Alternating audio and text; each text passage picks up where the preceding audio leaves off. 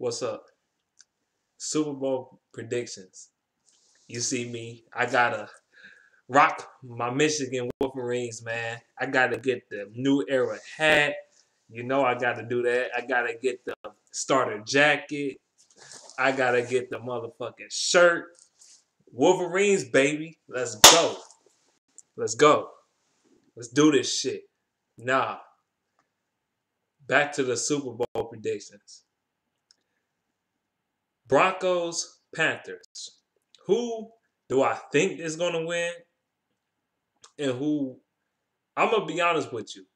I'm gonna take Denver to win this game. Everybody picking Carolina because I guess their talent on defense and offense.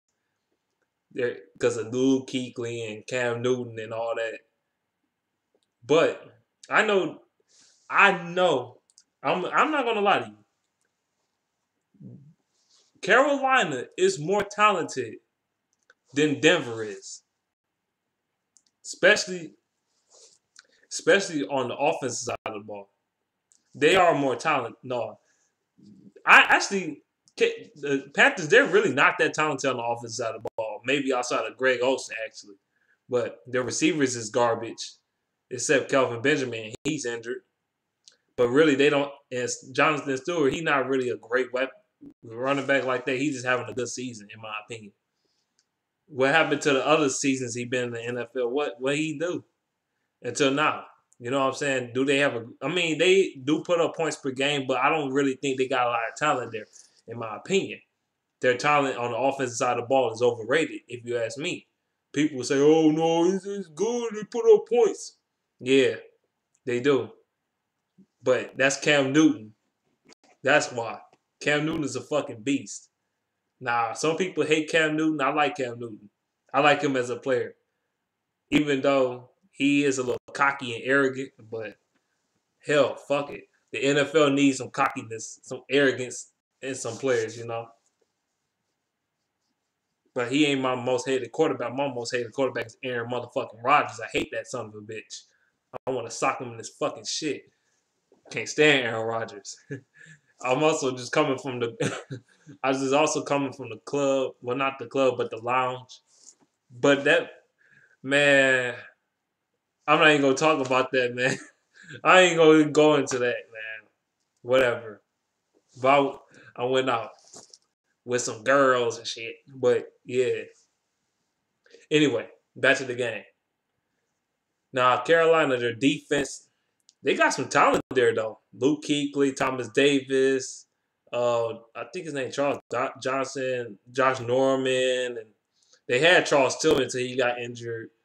They got some talent on the defensive side of the ball. And they got one of the best defenses in the league and definitely the best offense in the NFL. No, I think they had the second best offense in the NFL. But they, as far as points per game wise, but they are very good offense, probably the best team all around.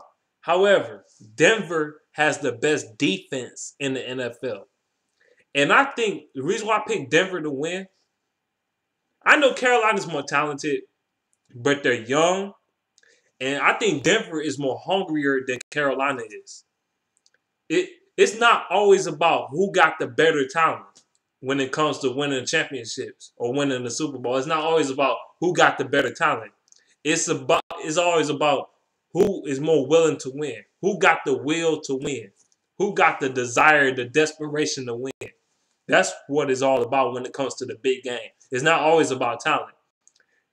Because if that was the case, the New England Patriots in 2007 would have won the Super Bowl with 16-0. They would have won the fucking Super Bowl. Okay?